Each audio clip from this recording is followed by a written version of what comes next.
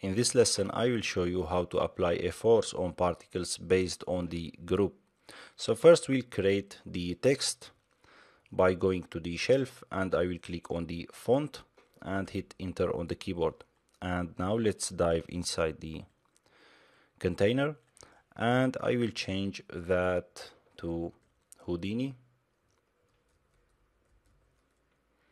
Okay, and let's move it up by selecting that. You can set a transform node, or in the origins here I can set that to 1.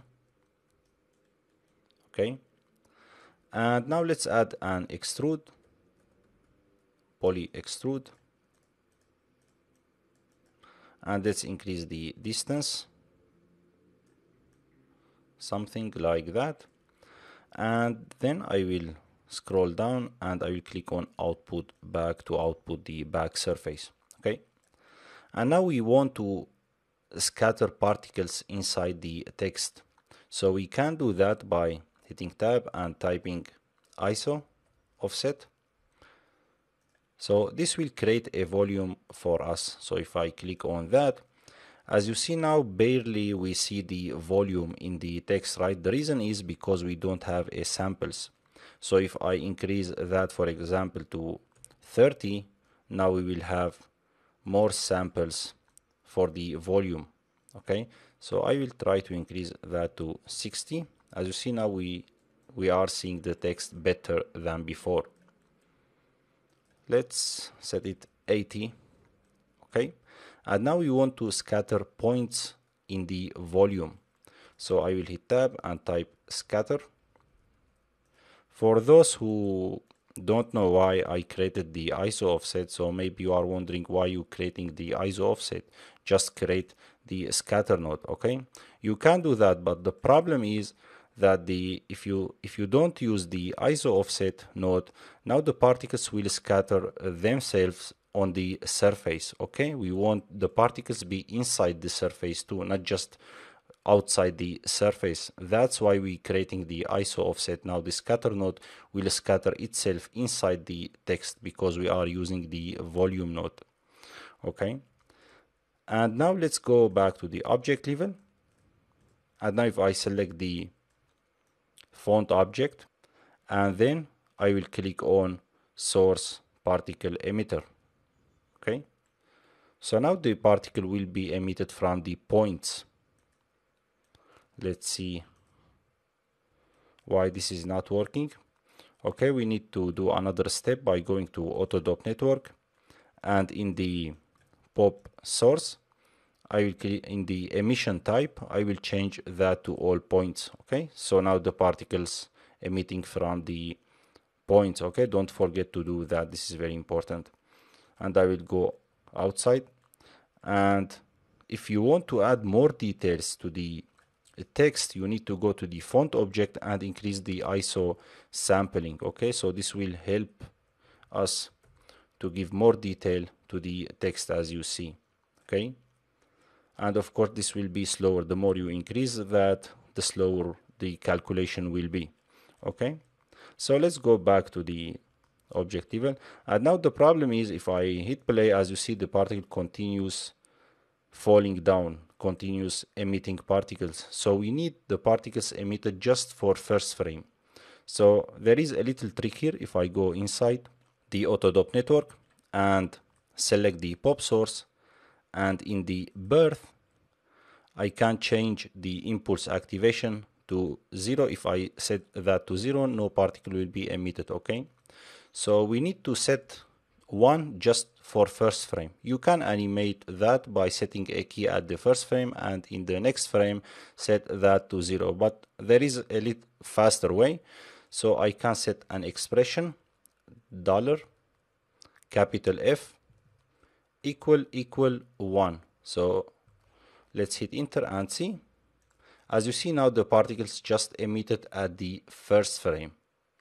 Okay, so what this expression means, tells Houdini emit the particle just at first frame, and if we are in the next frame, set it to 0. So now if I go just one frame, now you see it's a 0. Okay, so it's fast way to set a key. So let's go back and disable the gravity, or let's delete the gravity node. I don't need that. I will delete the merge to this merge to, we don't need them. Okay, so now let's create a pop force by hitting tab and type pop force. Okay, so I will increase the amplitude. This is for noise, set it to 1. Okay, I think we need to decrease that just to 0.1. It's okay. And I want the particles going in this direction. So I will set it the Z to 1, and let's see. Okay, so now the particles going in this direction, and I think still the amplitude is too strong. 0, 2. Okay, so now we need to create a group, a box, and when the particles entering the box, the pop force will start affecting the particles. So we can type hit tab and type group. This is the pop group. This is different than the group you saw in the previous lectures. Okay, so I will select the pop group and I will go to the bounding box and I will click on enable. And now as you see, I have a bounding box in the viewport. And let's select that. I don't know why the manipulator is not showing. It should show in the viewport. Okay, let's move it manually from here. Okay, so I will set the X to 5. 5 is too strong. Okay, 1. Let's set it to 2. Bit, okay, something like that, and I will move it up and I will scale it like that, and I will scale it on X, something like that. Okay, and let's move it. By the way, I am holding the middle mouse click for those who don't know. Okay, something like that. And now I will key the center. This is the position, controlling the position. Okay, at the first frame I will hit Alt on the keyboard, holding Alt and left mouse click to create a key. And now we will go to 100 frame. Okay, and now I will move the center somewhere here. Okay, and hit Alt and left mouse click to set a key. And now as you see, the box is moving, but we still don't have the effect we want. So we need to rename the group name. Let's call that, for example, animated. Okay, and in the pop force, it's good idea to set the pop force after the pop group. So I will shake that and place it after the pop group. Now in the pop force, I will click on the group to enable that, and now I will click on this button and I will select animated. Okay, this is the group that we created. And now if I go back and play, as you see, still the group is not working.